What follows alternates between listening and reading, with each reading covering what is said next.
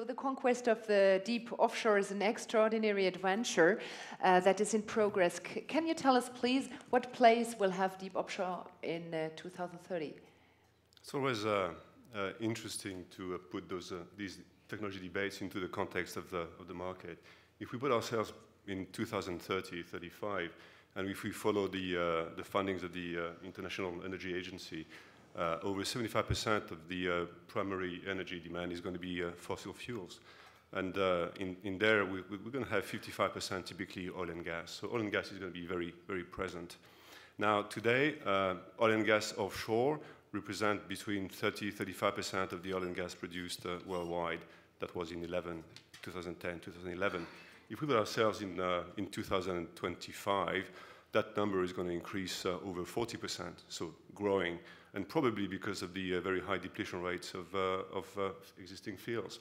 Now, if we focus in this particular area on the deep offshore, and when I say deep offshore, I mean the above, let's say, well, below 1,500 meters of water.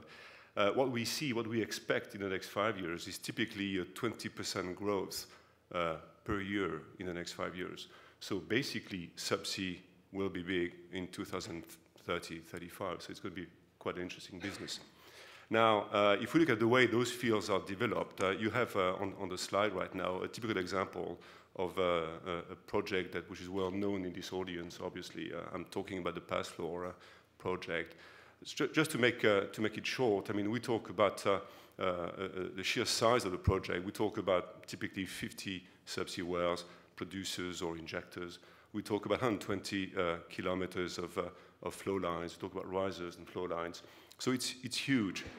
So what's going to happen in 20 years' time? Already we are seeing some innovative technologies being developed on such a field, and I'm sure some of my colleagues will come back on that later, no doubt. But things will evolve again. We're going to see probably more processing subsea, maybe less facilities on the sea surface. New technologies, and we're going to come back on that a bit later. But one thing is sure is basically the technological advances will change subsea architecture, and I think that's what we're trying to show to you today. Yes, Alain, now let's step back. Can you tell us about the history of conquest of the sea depth? Do you have any key figures about the depth that was reached? Well, I think over 28 years of career in this business, I've got a few figures. I mean, Michel reminded us that basically we were drilling in the Mediterranean Sea back in '82, and we reached 1780 meters. At the same time, from a production system perspective, we were actually around in the continental shelf in the North Sea. We were around 100-meter water depth mark. In Brazil, we were probably around the 160. Now, when we look at the conquest of the deep offshore, it seems like it's been a race between the Gulf of Mexico and Brazil. I mean, back in '94, I mean, Shell on the Auger field actually went down to 870 meters typically. At the same time, Petrobras was installing their first flexibles in 1,000 meters water. Basically, I had to talk about flexibles, but I'll come back on that later, I'm sure. And then in 96, 97, at the same time, Shell was actually, again, laying on Mensa pipelines in 16 meters of water. Petrobras, again, was actually laying flexible pipes on Malim Sul in 1,700 meters of water. Then we went on to Na Kika. Or before Na Kika, in this audience, I should not have forgotten Canyon Express, basically, for those that were involved in those projects, 2,200 meters of water in the Gulf of Mexico. Then Na Kika, in 2004, 2,000 meters, 2,200 for the deepest wells. First pipe-in-pipe SCRs, steel catenary risers in the Gulf of Mexico again. And more recently, on Perdido, in the Gulf of Mexico, we reached subsea wells at 2,960, if my memory is correct. So near 3,000 meter water depth. And this is where we are producing these days. Petrobras, this time in the Gulf of Mexico, put the Cascade Chinook field on stream earlier this year in 2,600 meters of water. So that's quite impressive if you look at what has happened with past 10 years. Almost 3,000 meters. So, Claude, Valenchon, what has allowed the industry to reach 3,000 meters? Yeah. In fact, it's a combination of evolution, of innovation, and also of what we should never forget, investment, massive investment by the industry, in particular in marine equipment, marine vessels, you know, to allow to reach these water depths. And I would just name a few, I would say, examples. You know, first, the engineering capabilities of the industry, together with the software and all the hardware, to allow to do all this complex calculation in terms of, I would say, what we call the flow assurance, in terms of the hydrodynamics, mechanical things, and so on, and also in terms of all the material that we are using, exotic materials, sometimes very quite complex to use, knowing that what we install subsea has to stay and maintain its qualities during 20 years or more, you know. So in addition to all this aspect of engineering, I would mention, you know, the drilling, you know, that has already been mentioned just earlier on, you know, with the wells in the Mediterranean Sea already 20 or more years ago. Drilling, you know, today the drilling vessels are able to drill beyond 3,000 meters already. I would mention also the subsea wellheads and the control system, the way to control this well that could be located at 20 kilometers away from the FPSO, and this is a very definitely a strategic element of the production because it's where all the oil comes from. And then I would mention, and I have a slide to show the vessels that are used to install, you know, these risers and flow lines. So here you see at your left, the FDS-1, which was used about close to 15 years ago to install the Girasol field in 1,300 meters offshore Angola, and the big sister, the FDS-2, that will be able to install, you know, such fields in 3,000 meter water depths. So today the industry is, I would say, developing the tools able to work in 3,000 meters, you know. And finally, I would mention the robots that we use every day, you know, ROVs or AUVs, that are here to, again, ensure the good behavior of all the equipment at subsea, you know, inspection, maintenance and repair at the 3,000 meters, as today the industry can do. Carl Lundin, you're working for the International Union for Conservation of Nature. What do you think of this rapid development of deep offshore? Do you think that the benefits outweigh the risks? Well, clearly we're in a situation where we've made enormous progress in terms of engineering, but of course we've also seen a number of significant new risks come about.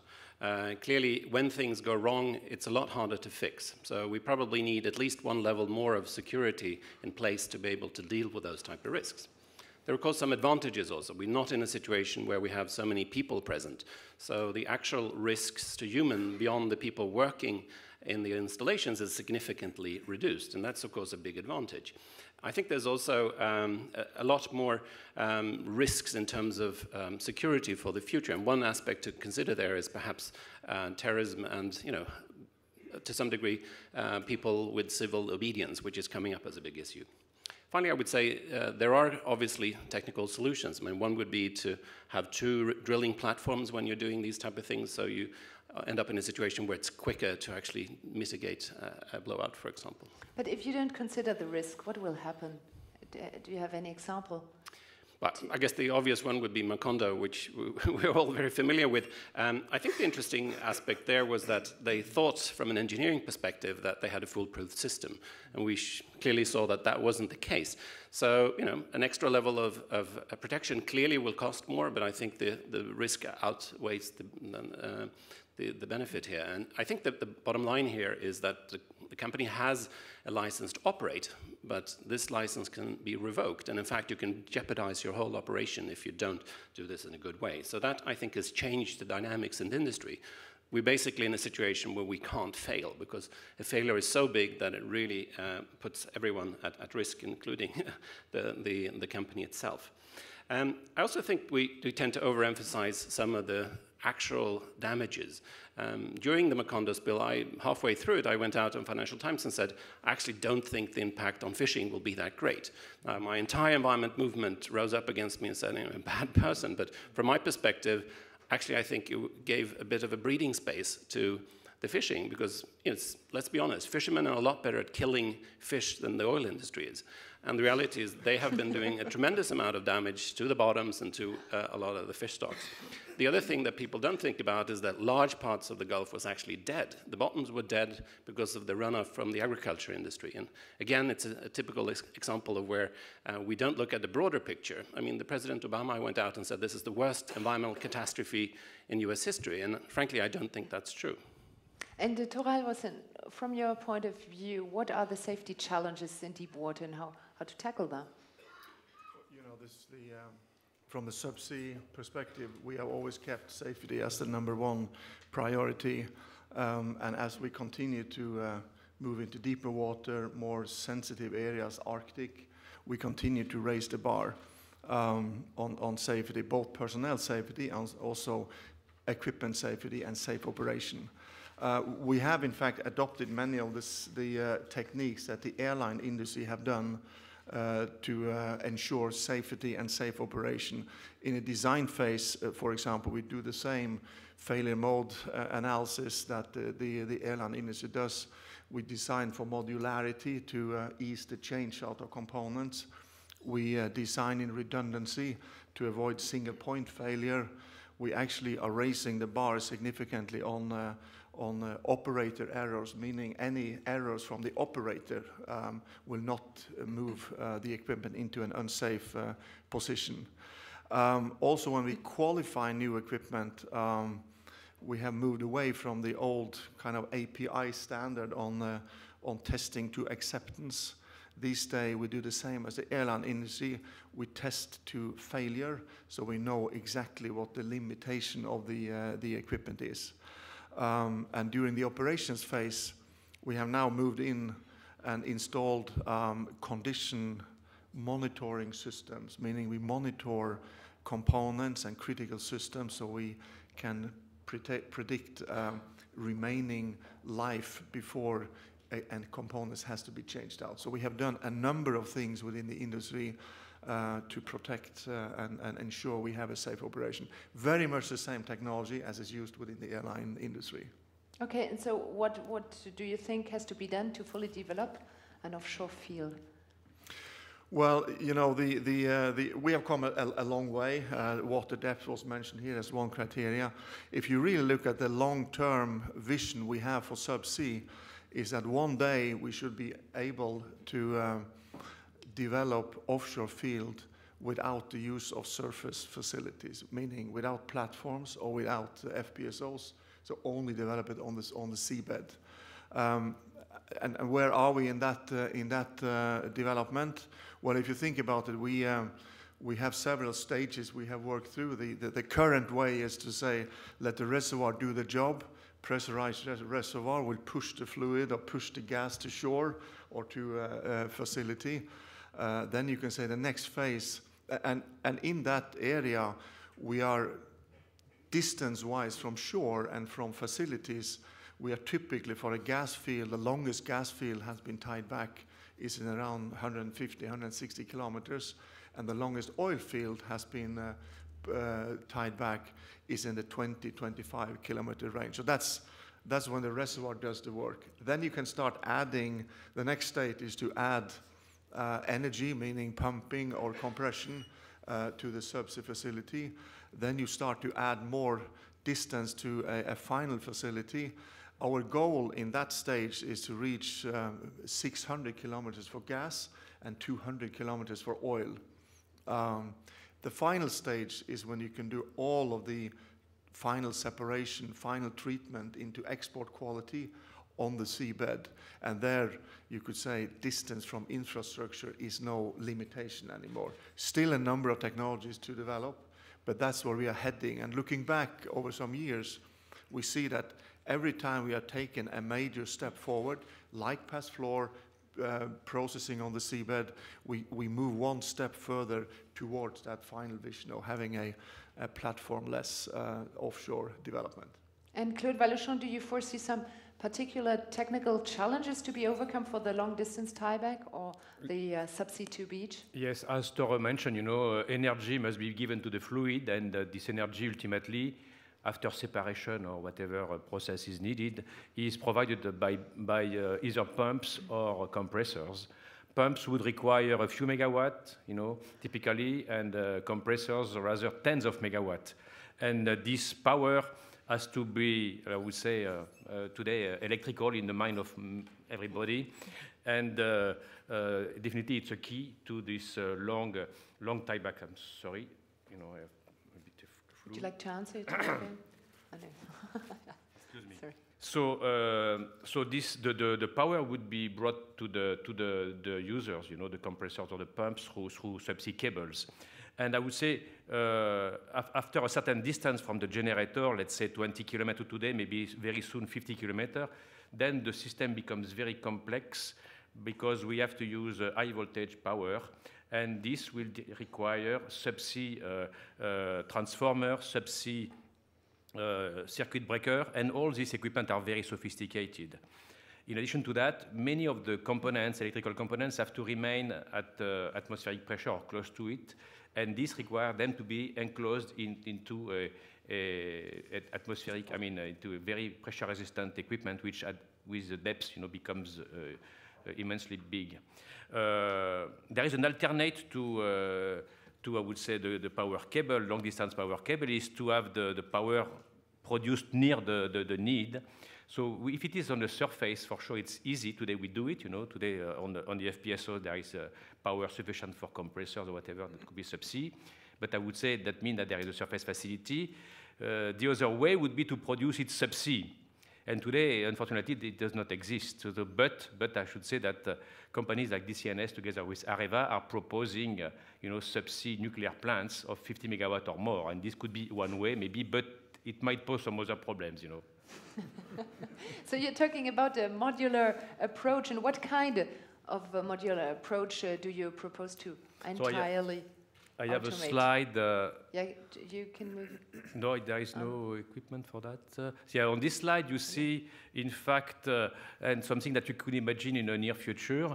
It is composed of, to your right, the long pipes are in fact three-phase separation systems, and next to it you have a number of subsea equipment, including the pumps, that will first allow the gas and liquid, the gas and oil to be boosted towards either a process facility on surface or to the shore. And the produced water could be treated by de-oiler and descender and sent to the extraction wells. Next slide, please. So this is a view of I would say, the process for the incoming oil and gas.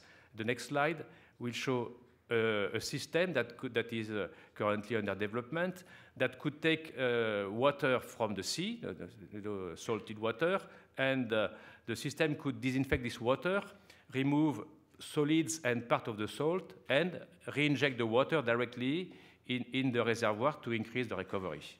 So that's, I would say, a way to reduce the cost by removing all the surface facility to treat the water, the risers, and the flow line associated.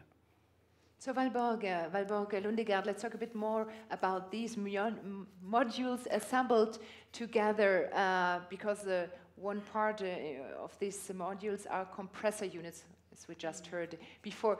Can you tell us a bit more about the subsea gas compression units? Yeah, first a reminder to all of you why we need compression. As the pressure drops in the reservoir during production. We can't hear you because, yes, take the microphone. Better now? Yeah. So as the pressure drops during production, after a time you will need pressure boosting in order to maintain production and have stable flow. And to optimize the recovery rate from the reservoir, the compressor should be able to operate at as low reservoir pressure as possible. And doing that, you achieve that by placing the compressors just next to the wellhead on the seabed. It's been a pleasure to be here today and listening to Total's focus on technology and innovation, and it's a pleasure for me to present some of the very exciting projects we are working on in Aker Solutions at the moment.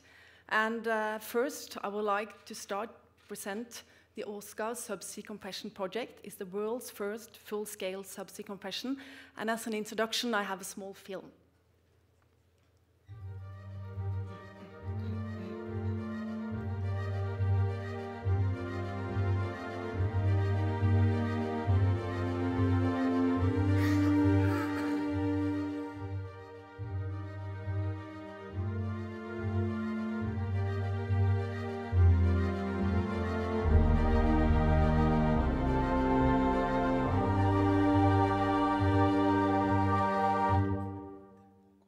it's not working. Can you see it over there? Because on our screen it was just yes. No film. It's just. It was correct there. Oh, I'm so pleased great, to hear. because we couldn't see anything. Here. No, that's technology and innovation. Okay, but what you saw here, it looks small and cozy compared to a large platform, but actually this is complex and it's quite large. The size of this compressor skid is 75 meters, 0.44 meters, and 20 meters tall. And actually, what we usually do to describe the size, we have put it in the National Football Stadium in Norway, and we usually say this is the most exciting thing that has happened in this stadium for years. But actually, we were told by the Soccer Association not to do so. So that's why I haven't included that slide. But subsea compression for Aker, operated by Statoil, will be in operation in 2015. And there are 2 full trains with cooler, scrubber, 11.5 megawatt compressor and pump. And these will be installed at a water depth over 250 meters. There is an extensive technology qualification program, and this is certainly a first. But even though it's a first, we have already delivered subsea compression pilot. This is for another field on the Norwegian continental shelf, the Ormen Lange field. And that field is located at 1,000 meter water depth, 120 kilometers from shore. And we have built a pilot, a full-scale 1 train with a compressor of 12.5 megawatt, and it's currently being tested at a terminal on the west coast of Norway, down in submerged in a pit. And in some time, Shell will have to decide if they go for this full scale. They will need compression. The difference between the Aker subsea compression and the Ormen Lange compression is that at the Aker field, there are floating facilities out on the field. Aker has an FPSO and a semi-submersible and a storage vessel for condensate. And power to the Aker subsea compression will be supplied from the FPSO. For Ormen Lange, there is nothing. It's a subsea-to-beach development. And therefore, power will be supplied from shore. And this is an additional channel, 120 kilometers step out. And how do you get to drill that deep, and with what kind of technologies? Well, again, it's a pleasure for me to present one of Aker Solutions' project. And I have a film of our H6E drilling rig. 6 because it's a 6th generation, and E because it's extreme. So have a look at that. Hopefully it works on that screen.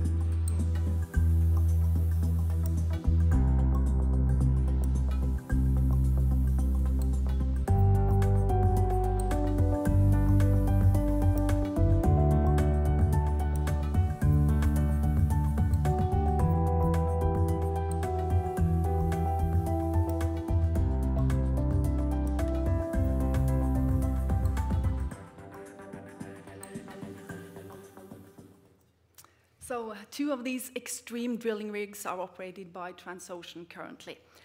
They can drill 10,000 meter wells on 3,000 meter water depth. And the facilities are also designed for an operating temperature of -20 degrees. So it's certainly extreme. The principles for this rig are similar as for other rigs, but everything is bigger. The floater, of course, but also the storage areas. And we have a double ram rig to ensure efficient drilling. But sometimes you do not want the extreme version.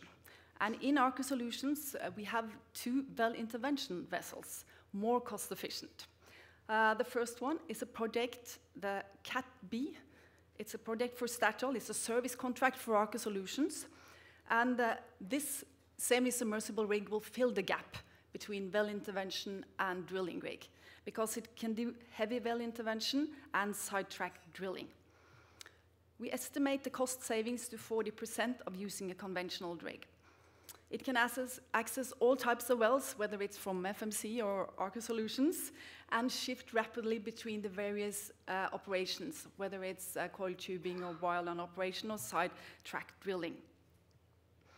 And it can operate on 500 meter water depths in 15 meter waves. There you have the picture, yeah. But I would also like to tell you about another vessel.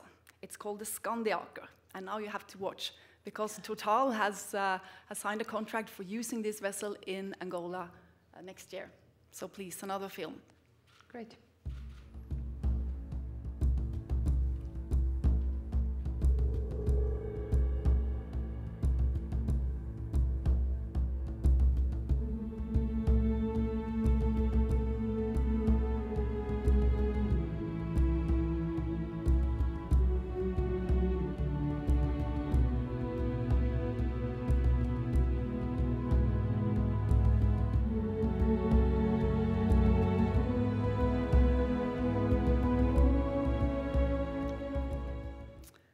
So this well intervention vessel can operate at 800 to 3,000 meter water depth, and that is exactly what you need in Angola.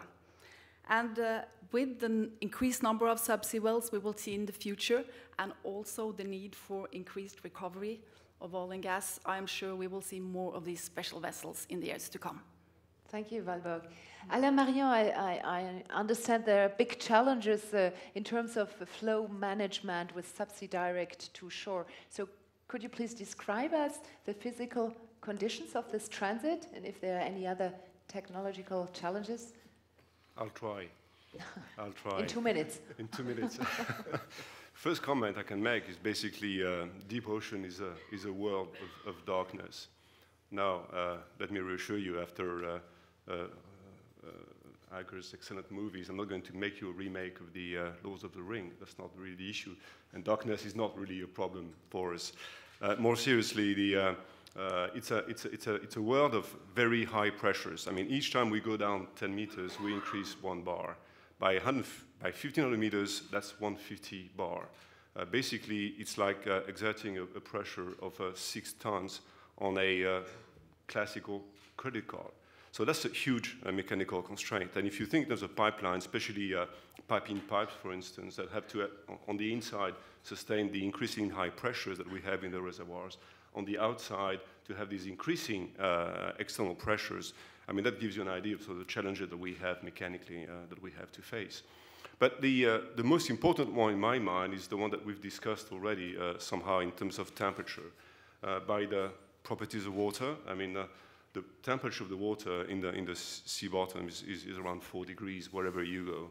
And that doesn't sound too low in terms of material selection or in terms even of, I mean, we see that in all our countries in wintertime, but it is quite crucial when it comes to flow management, when it comes to the risk of hydrate formation somehow. And we know that hydrates are sort of a nasty compound that can actually clog pipelines and prevent production. So the way we historically have fought against that is by adding a lot of passive insulation on the pipelines or injecting in certain key areas methanol glycol in certain areas. But there are times where that's not enough because no matter how insulating your pipeline is, the longer you leave it on the seabed, I mean, the more you're going to be exposed to reaching this equilibrium temperature. And that's why, basically, we've come up with new technologies that you have, and you have an example of that on the screen right now. It is called adding energy to the pipeline itself. We talked about adding energy to the fluid by introducing compressors and pumps. Now we are adding energy to the pipe itself in the pipe wall. This is called the heat tracing pipe-in-pipe technology that actually Total installed on the Alain field and commissioned earlier this year. And by this technology, we are able to actually spiral electric cables around the flow line, encapsulate all that into a layer of very effective insulation material, basically aerogel material, and all that at atmospheric pressure within the pipe wall. From an energy perspective, this is very efficient, by an order of magnitude more efficient than the classical direct electrical heating technologies or the classical hot water circulation heating systems. So that's quite a challenge. Yes, you're talking about very complex processes. So how can you make sure that you master these processes? Well, we try hard on that, very, very hard. And as Tor said earlier, I mean, basically, these technologies are not developed overnight. I mean, we started to work on those things more than 10 years ago. it took us quite a few years to come up with a basic, the basic design, try out the components, establish the pre-industrial feasibility. And at some stage, when the project is mature, then we have to go to the operators, and in that case, Total. And we actually set some time apart with the Total team to actually, and we spent 2 years looking at the final qualification of the concept, and basically going through the classical failure mode analysis, looking at prototype testing, looking at aging testing, and all sorts of things. That's for the qualification of the material and the product itself. Now, for the field life, we have actually introduced some new technologies as well. In that particular case, we had introduced optical fiber systems to monitor temperature. And the idea is actually on real time to be able to give some very precious information on the status of the pipeline itself. And one can even think of, some stage, having some sort of electrical system that is automatically triggered by a temperature measurement which falls below a certain preset level. And now you start thinking in terms of what could be the next generation of intelligent pipelines. So yeah, can you talk a bit more about these intelligent pipelines? Of course I can. Of course I can. I mean, with Alain, we've actually touched on the first generation of active rigid pipelines, and we've got some similar approaches for flexibles. Now, for those of you that are not very familiar with flexible pipe technology, it is a technology whereby we assemble steel helically around the structure and thermoplastic layers to provide a structure which fulfills the same duty as a rigid pipeline, but which is flexible.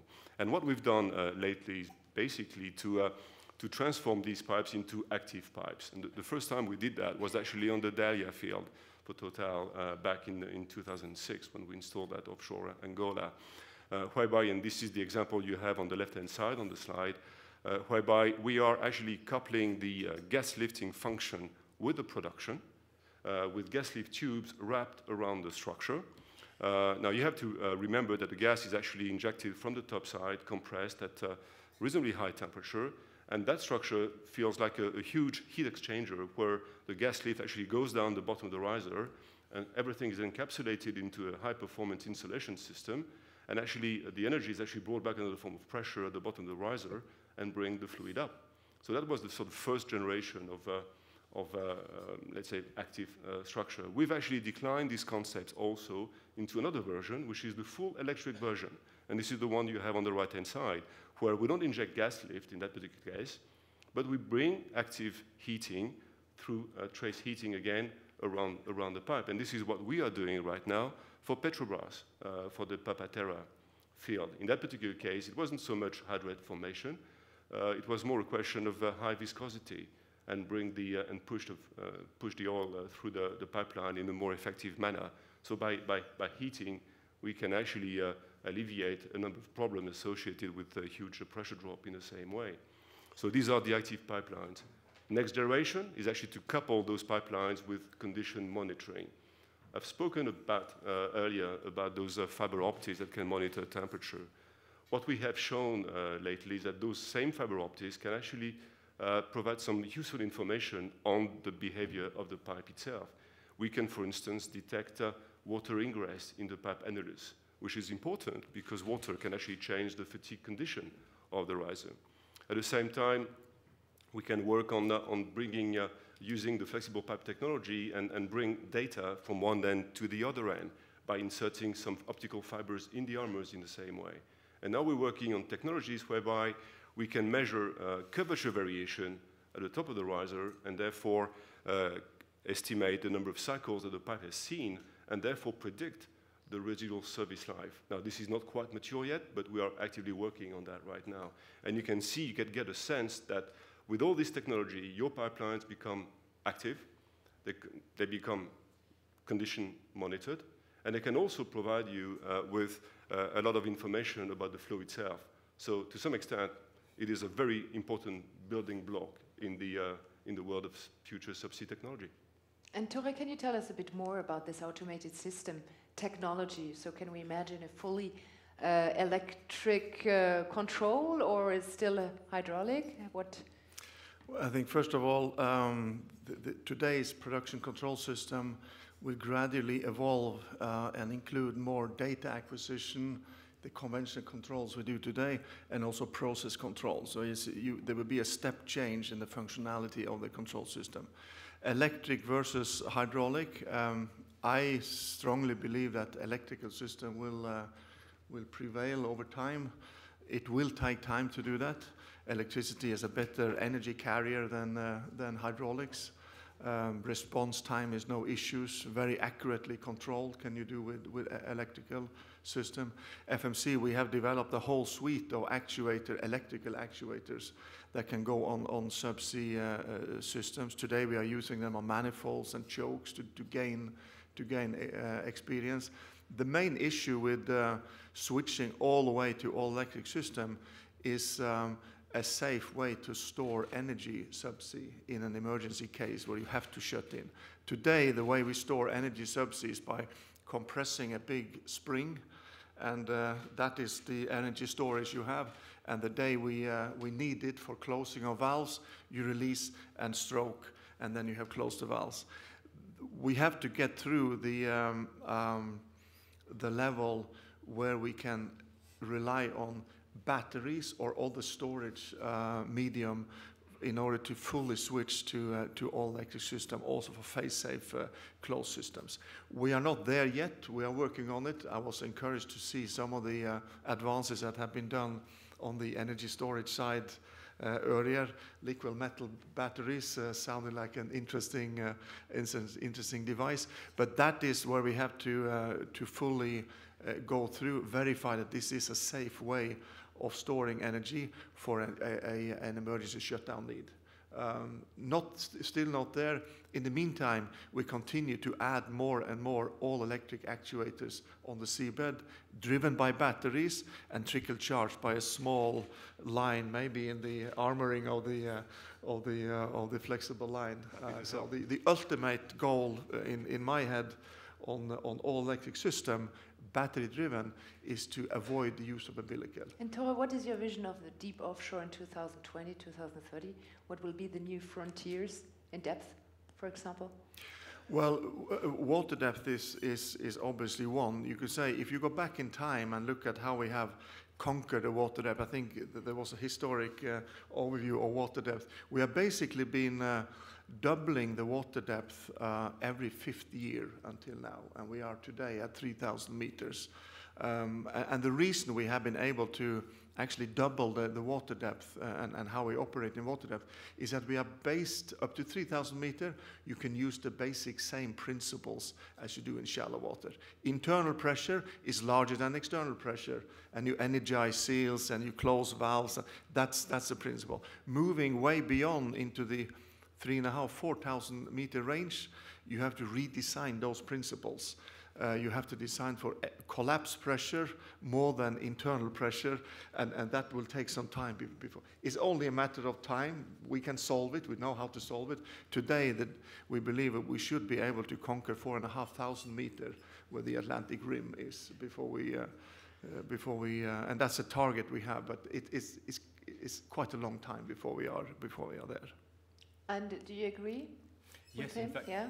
I agree, but I would like to add another challenge, which is, I think, facing the deep water development, is the challenge of increasing oil recovery, as well as allowing, I would say, difficult reservoir, between brackets, meaning viscous oil with small reserves, long away from long distance from what we call a host, the facility or the shore. And I would say this is definitely the challenge that we have already today, with the tiebacks and so on the platforms. But it's a challenge that we will have for long, because when time passes, we will always want to be further and developing more difficult reservoirs. And I would just add, as a personal view that I believe my colleagues share, is that the subsea processing will definitely be the answer to this way to recover more oil and develop a difficult reservoir. And Claude, yeah, we're talking about frontiers. What can you say about Arctic? Arctic, it's another, I would say, problematics. I would say everything we develop for for deep water can be used in Arctic, but I would say there are some particular environmental and I would say climate is a bit tough, you know, and long nights and so on. So access to the above the field is not possible can be for long periods, and this definitely will bring problematics in terms of the IMR. But it's sure that things can be done, but I would say it's another step than deep water. For sure, in some areas, in addition to the deep water technology, we will have to face the problem of the icebergs that can sometimes, you know, in some places, scour the seabed, and that means that all the equipment subsea will have to be below the ground. You know, sometimes we speak about 10 meters, and this will be a big challenge to bury the pipeline under that much. That definitely be a big challenge for the industry. And Valborg, Aker is working in Arctic. Yes, first I'd just like to say that when it comes to the Arctic, I'm humble. It's really the real last frontier. And I think we must pay respect to that and make sure whatever we do, it's quality deliverables. I have a sketch here, an art impression of a LNG facility in the Arctic. We talked a lot about subsea, we talked about subsea to shore, but that could also be a challenge in the Arctic. It's extremely vulnerable ecosystem. We have permafrost, and this may be a solution because you have no infrastructure in the Arctic. And even though this is artist impression, in Aker we have delivered something similar. It is an artificial island of concrete which you construct in a yard environment and all the facilities on top, and then you tow it to the location and put it on the seabed. This is for the Arctic, but we have done it outside Venice for an LNG regasification terminal. It's not Arctic, but it's certainly a vulnerable ecosystem. Yeah, and Carl Lundin, exactly. From an environmental point of view, what is your position? Well, I think we should be cautious, obviously. I mean, this is something that could break the industry and at least some individual companies. It was interesting to hear Christophe de Margiret on the 26th of September going out in Financial Times and basically warning against oil development right now because the risk for the industry is too high. Now, I'm sure there are a number of reasons for why he did that, but my overall take-home message there is that one should be very cautious, and you need to have a plan B also if something goes wrong. Without a plan B, which we saw in Macondo, you do risk a lot. The second thing, I think, is we need also to look at the methane hydrates. My personal view is that this is going to become a big issue. Clearly, we heard Mike Dawson this morning talk about the risk that there will be some release of some of them, and I think the Arctic might be one of the main places. So perhaps that's a more interesting prospect to look at what one could do to halt methane hydrates. And finally, I would say there's a big issue also with seismic surveys. We've been working a lot with Shell in the Sakhalin Energy project, and clearly in terms of biodiversity impacts, that is one of the big ones. There must be a way of working with seismic surveys during winter time. So for all these good engineers we have in the room, maybe that's a next task to work on. Okay, and Tora, when do you think direct subsea to shore will become reality? Well, you could say that subsea to shore is a reality in some areas.